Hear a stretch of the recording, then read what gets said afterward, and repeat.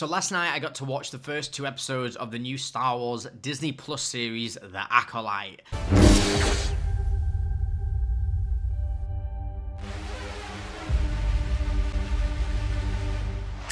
Just to let you know also, this is going to be a full spoiler review for episode 1 and 2, so you've been warned. Now, going into the show was kind of, I had to block out everything that I've been hearing or seeing online. I haven't heard any spoilers.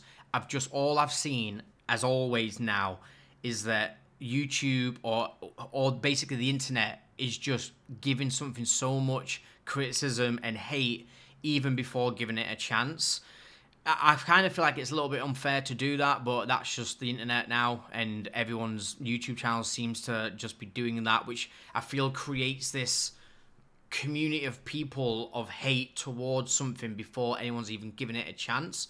So I kind of try to push myself away from all that, because I have been watching these channels and I do follow these people, and as much as I enjoy watching them, I also sometimes feel like you haven't seen it yet, so just give it a chance before you start saying all this negative stuff. So going into it was kind of like I need to just blank everything out and just go in and watch it with an open mind. So I did, and I would say that my personal feelings and thoughts after I finished episode 2 is that I'm a mixed bag. I'm kind of like somewhere in the middle with all of this. I feel like there was some really good moments, some boring moments, and some really awful moments. So let's get into it. So I feel like episode 1 starts off really strong. I really enjoyed the opening act of episode 1. We have our main character, one of our main characters, May, and then we have Carrie-Anne Moss, Trinity. We have her new Jedi Master character, Indara. This whole thing that happened, the whole fight scene in this bar, I thought was done really well. I was quite surprised. I have seen moments of this whole scene on trailers. I think they released the whole thing as a whole footage online, so you could watch the whole act, the whole thing play out. I haven't watched all of that. Last night was the first time watching all of it through properly, and I did really enjoy it. I was quite surprised. I thought the choreography was actually really good. I did enjoy the whole fighting. I thought it was done really well. I really liked how both of them have different styles. You know, May is like this badass martial artist, and she's actually sick. If it is the same actress doing the fighting, then she's amazing at martial arts, because she does some really cool stuff. There's a lot of flips, a lot of backspins, overhead kicks, all these mad stuff going on. They even run up the walls and do like this Jedi jump up into the balcony, which I thought was really cool. I haven't seen Jedis do that in any of the Disney stuff, really. I mean, we got that in the prequels. If you look back to like Obi-Wan and Qui-Gon when they're fighting Darth Maul, they're jumping well high and jumping really far down, and like Jedis can do that, and I feel like we don't see that enough. It's almost like Disney tried to make it a bit more realistic and not have the Jedis do stuff like this, but it was good to see it. I liked that. And this whole fight sequence I thought was really good. I enjoyed it. It was quite funny because before watching this whole thing play out fully online in the trailers, I was thinking that combat looks okay, but it looks like really slow paced. But when I was watching it, I was like, actually, this is pretty decent. Like, it's not as slow as I thought. You've got May, who's this really fast martial artist who's doing all these flips and crazy stuff and throwing daggers and all these spins and stuff. And then you've got Master Indara, who's played by Carrie-Anne Moss. Obviously, she's going to be like, oh, yeah, well, fucking dodge that. No, just dodge that. And if I'll have a little bit of that, and I'll go for a little bit of fucking that. But it made sense to me that that's how the combat would work. You know, you've got a Jedi Master who's like this peaceful, mindful Jedi who's with the Force, who's just, you know, centered, who just knows everything's coming. You know, they feel the Force, they know what's gonna fucking come their way, and that. Just have a little bit of fucking that. But then you also have May, who's like this, you know, really skilled martial artist. It's like I felt like they did a good job with that. Now my problem is that, like I said, there's spoilers in this. I'm doing a full spoiler thing. So Indara gets killed. Mai kills Indara, and I didn't like, well, I don't mind that happening, because obviously they've created this impactful moment for the audience to go, oh my god, she killed a Master Jedi. Like, and to be invested in, to care, but I didn't care because I don't even know anything about any of them, so I have no idea why it's happened. I don't know any of the characters, so I didn't really care. All I cared about was, I can't believe you've wasted Carrie-Anne Moss like that. Like, what a stupid decision.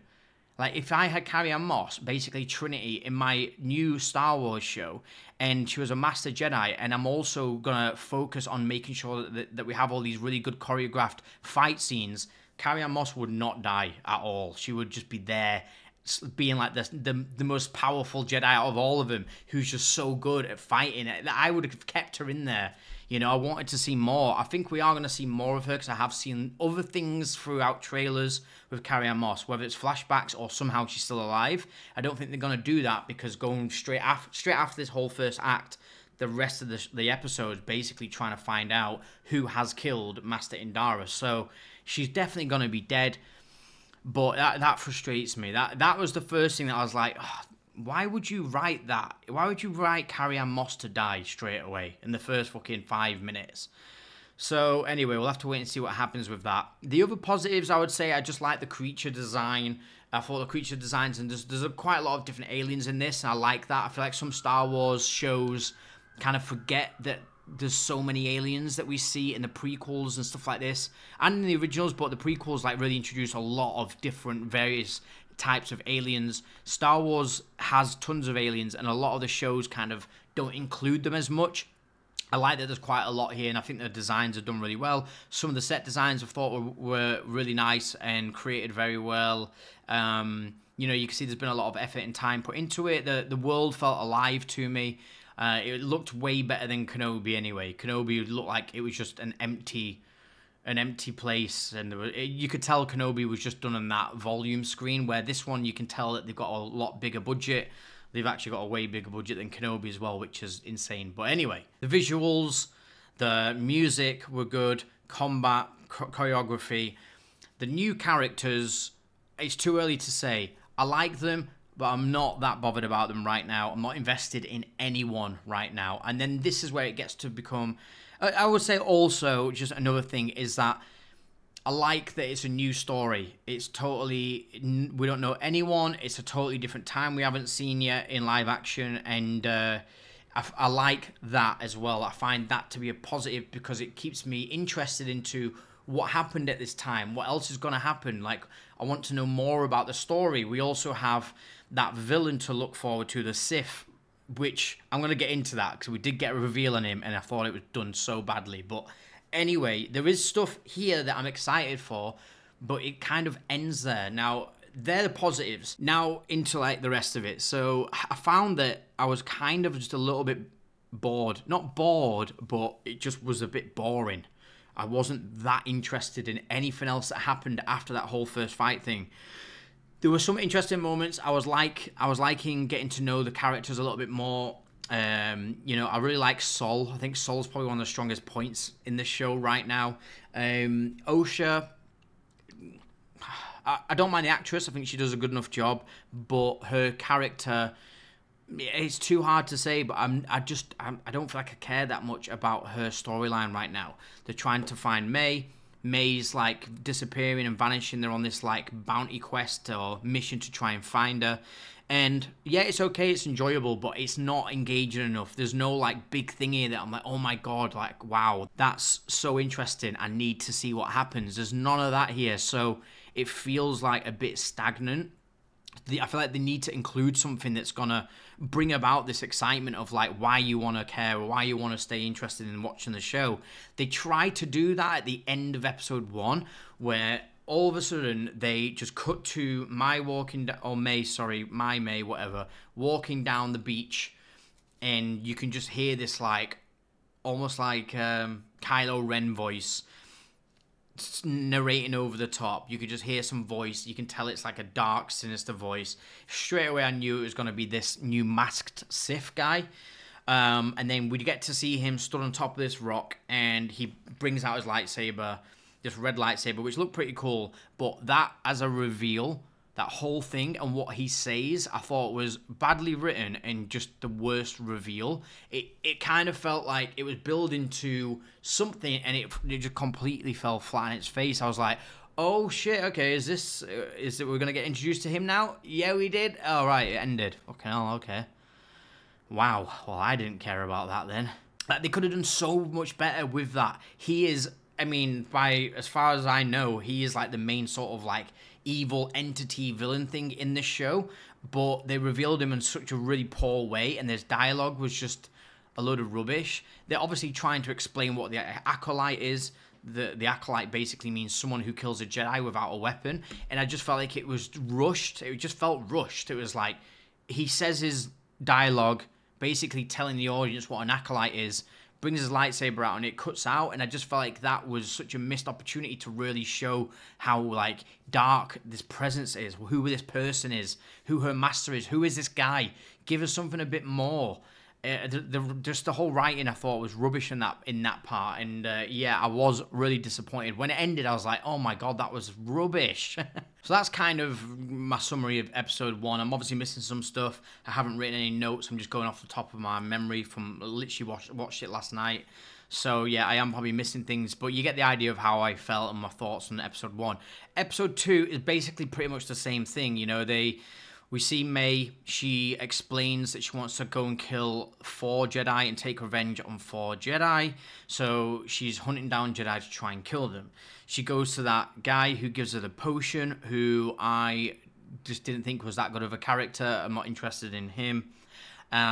She goes and then tries to kill that other Jedi, which, again, this had cool moments because I haven't seen a Jedi sat there levitating whilst meditating and someone trying to attack them and cannot even attack them all because they clearly got this powerful force field around them. That was a really cool moment. I liked it. I liked how May was trying to get through it. She couldn't. She's doing flips off the walls to try and hit him. She's throwing the daggers in. I actually thought that was a pretty cool moment that I haven't seen before. But why did the Jedi look like he's just in a complete cosplay? It looked like someone had super glued a fake Jesus of Nazareth's beard to his head and just gone, right, you levitate and we'll film it. Also, with that floating Jedi, like the fact that he's been meditating for like 10 years, it seemed, because one of the other Jedis at the Jedi Temple says he hasn't spoken to anyone in 10 years. So I imagine he's been sat there levitating for 10 years and stopping for the toilet and having food and going back and levitating. He suddenly opens his eyes, he floats down and decides to just go, do you know what? Yeah, I'll kill myself. There wasn't enough explanation as to why that happened. It was a bit like, why did he do that? Why would the Jedi Master or Jedi, whoever, be meditating for so long and then open his eyes and just kill himself? It just felt a bit like, really? Okay, well, I hope there's a good explanation for it because I can't figure anything out yet. Some of the stuff looks good and some of the stuff looks really cheap. I don't know why, but the Jedi costumes just look cheap. But I can't put my finger as to why. Maybe it's the yellow. Maybe it just looks all a bit too clean. I can't tell why, because Jedis wear robes, and these Jedis are wearing robes, but something about it just feels a bit cheap, and I can't put my finger on exactly what. Yeah, it's a weird one. This whole series so far feels like a mixture of good stuff and bad stuff and all right stuff. It's weird. Anyway, we have our new Jedi characters. And Osha, they're now on a mission to try and find May. They find this guy who's created the potions. They do like a stakeout. They're waiting for May to arrive. Then there's a really cool scene. Again, this is something that I enjoyed again. Another good moment where Sol goes to May to try and like talk around to stop killing everybody and just to, I don't know, get arrested. But they have this big fight scene and I really liked it. It was actually quite good. I didn't expect it to be as good as it was. It was only short and I don't like it when they cut away from it. They did that thing where they're in the fight scene and it's getting going and then they cut away to just another boring moment and then they cut back and you only see like a little bit more. I wish that they just stayed on these moments for a while. Give us...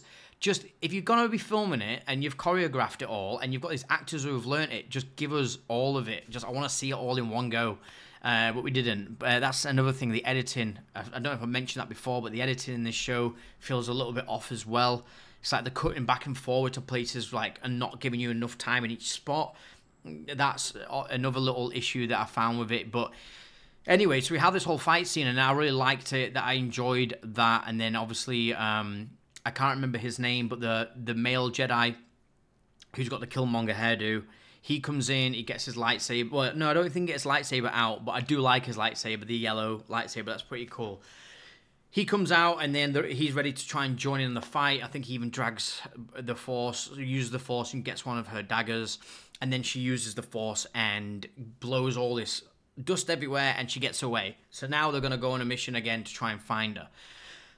It was all right. Like, I enjoyed it, but I didn't enjoy it as well. It was weird. Oh, and then we get the moment where May gets away. She jumps in a speeder and she goes off. But Osha sees her first of all, and they both make eye contact. And Osha's got the gun pointed at her, and I was like, well, she either is going to shoot it or not, but I imagine she won't shoot it. She shoots it and completely misses, obviously. And then she shoots again, completely misses. I was like, I would have maybe preferred it if she didn't try and shoot, because she's trained. She is a Jedi. Well, she used to be a Jedi. She knows how to use weapons, and she completely missed from that distance. It was just like, oh, for fuck's sake.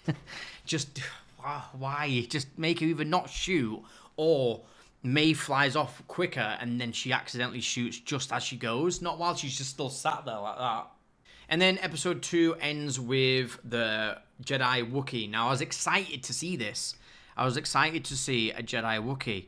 And I just, again, the show seems to be doing this thing where we get the whole episode, and then at the very end, they'll do like a little minute-long thing to try and get you hyped up and excited for the next episode, and it just doesn't work. Like the Jedi Wookiee, it just felt like there's these two characters walking along, and they're like, oh my god, where are we, and what's that sign say? And then the next minute we see this new Wookiee, and he like pulls the Force, he screams, he snaps the blaster. I can't even remember what he did with the people. I don't know if he killed them or what, but I remember him throwing them away or something, and then he just walks into his cabin. I thought that was just a crap reveal as well. It just felt cheap. It just doesn't feel like cinematic or well done. It's weird. It's weird. The whole show feels like that. Some moments feel really good, and then some moments feel like someone's just been given a camera and a costume and said, like, let's just try and create something like that we think is Star Wars. It's very weird. It's a weird feeling. But as a whole, I would say that I enjoyed it enough to keep watching. It isn't great. I'm not that invested yet. Something needs to happen to make me think, okay, this is actually sick. I'm watching it at the minute just because I want to see more. I will actually finish it anyway because it's not terrible. It's not terrible, and there was some good moments. So I hope that we get some really interesting things that come into the story. I hope it's just not always chasing May, because I don't really care. I want something more important to happen. This Master of May, this Dark Sith Lord guy, I hope that they nail him when he comes into the show properly, and I really hope that some like messed up dark stuff happens, seeing as though we have got like this dark Sith looking character.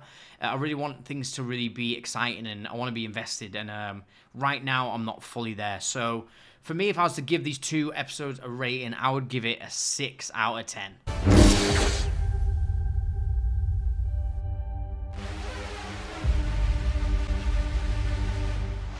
So that's it. That's my thoughts review on episode 1 and 2. I probably have missed loads, but that's just coming off the top of my head and my thoughts straight away. So let me know what you guys think. Let me know down in the comments. Have you actually watched The Acolyte yet? Have you seen any of it? What do you think? Have you enjoyed it? Have you not? I'm already expecting what you guys are going to say. But anyway, let me know down in the comments below. Drop me a like if you enjoyed this video. And if you are new here, hit that subscribe. Thanks again for watching, guys. And I'll see you all on the next one.